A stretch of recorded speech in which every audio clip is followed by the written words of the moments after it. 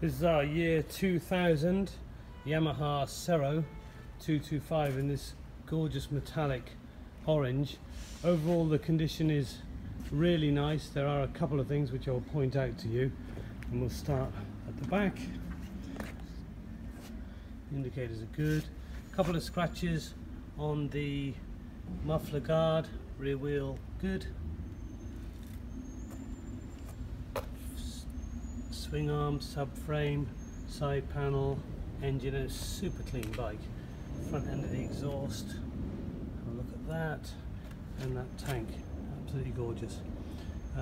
Gaiters are okay, top end of the forks are okay, bottom end a little bit of aging, and that's really the only other thing I think. And there's the front rim, good Dunlop tyres front and back, couple of small scratches on the very front of the front fender, headlight cowling looking good. So that's one side, and here's the other side. We call this the left. Again, pretty tidy down there. Left side of the tank, I think immaculate. Two little marks just there. Left side of the engine again very clean, all the way down. It's got the tool box, there are no tools in it. The Serows have a grab bar left and right, which is quite useful. The rear's looking nice and clean. Coming over the top, we've got the two-tone seat.